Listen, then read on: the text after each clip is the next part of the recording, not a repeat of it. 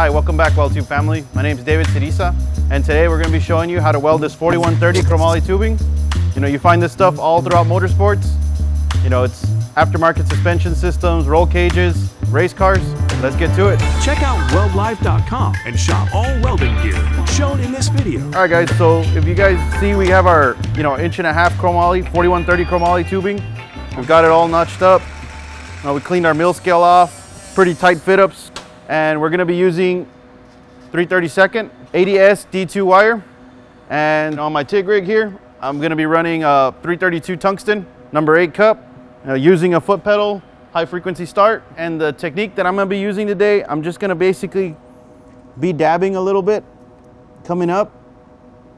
You know, you don't wanna weave, you don't wanna kind of sit in one spot too long. You don't wanna overheat the material, that can kind of weaken it.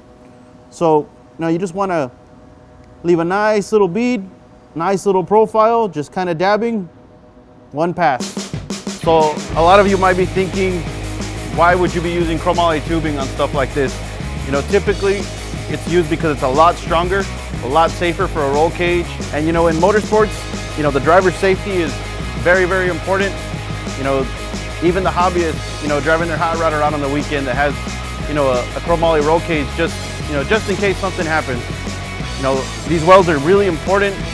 It's really critical that you take your time, you do the job right, correctly, cleanly. And apart from that, this stuff is not cheap. You want to make sure that, you leave a quality piece, and, hopefully you don't have to test it, but it'll be there when you need it. All right, so gonna go ahead and get started here. I'm gonna try to quarter different sections of weld just to kind of spread the heat out. So slowly stepping on our pedal, getting our arc initiated.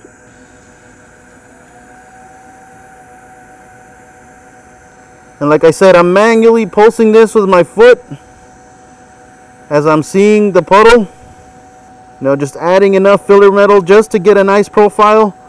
You don't want to stack too much material or leave kind of a worm looking bead. You want the profile to be kind of very low, very smooth, very flat. That'll help with the strength of the weld.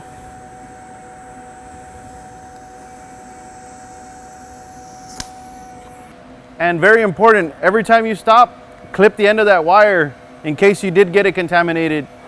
You don't want to restart and start getting trash in that weld.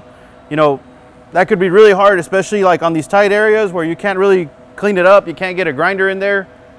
You start contaminating it, you're just going to make things a whole lot worse for yourself.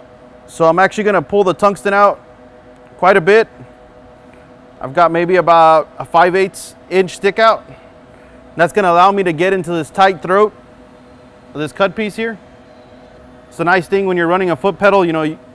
If you're not on the foot pedal and you touch the piece by accident, or you're moving around, it's not going to arc off on you.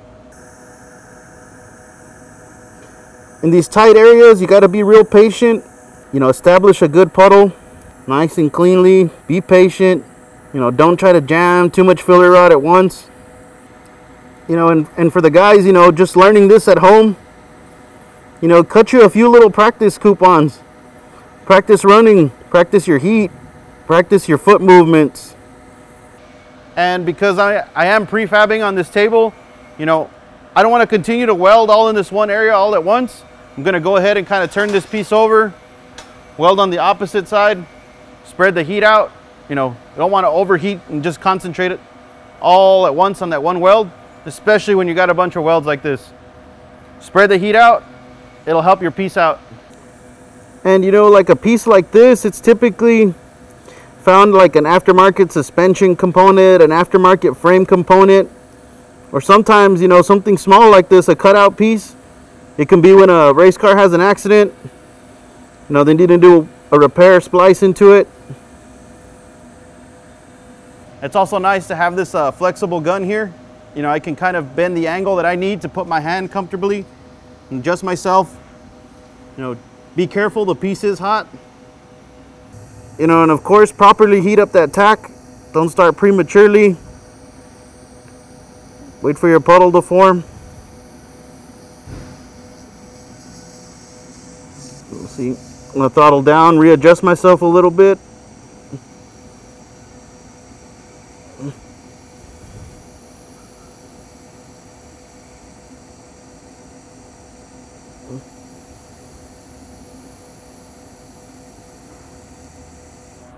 All right, so, you know, some places where you don't need to have all that tungsten stick out, go ahead and bring it back in. You know, it just helps keep a little more control. I'm gonna go ahead and use these pliers here, kind of like an armrest.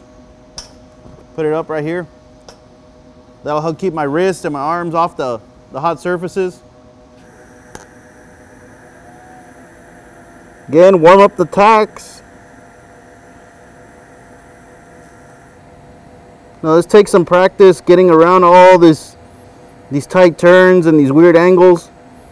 But as long as you don't run too hot, gives you enough time to kind of readjust yourself. And of course, you got that foot pedal. Use it to your advantage. Welding with TIG, you know, you're going for precision here. You're not going for speed. You know, typically your fit ups, if you have a good tubing notcher, you know, they're usually going to be pretty good, pretty close. As you know, nothing's perfect. Sometimes you will have a small gap. You just got to add a little bit more filler wire, lower your amperage a little bit with your foot. Just don't overheat it. You know, and I am running the post flow a little bit long, and I am doing that so, you know, when I'm in tight places like this, and kind of make sure that the argon does reach it, it does kind of purge it out before our arc starts. You know, and if your machine doesn't have, you know, adjustable pre-flow or post-flow or something like that, you know, if you just got a regular TIG rig with a, you know, the regular valve, just make sure you open it up a little bit before. You always want to run uphill with TIG. You know, sometimes you may have to run downhill, especially like when you're installing these pieces in the cars, on the motorcycles, the suspension components. You may have to run downhill, and you know, that's perfectly fine. Again, as long as you're not, you know, just piling metal on, creating too much heat. Just, you know, follow the same theories. It's nice and easy, nice and clean weld, and you'll have a nice and strong structure. All right, you can see, you know, I built this this piece of roll cage here. You know, this is typically something you kind of find like, you know, around your feet. You know, this would be kind of running flat across the bottom. This is the part that's going to tie into the hoop of your roll cage.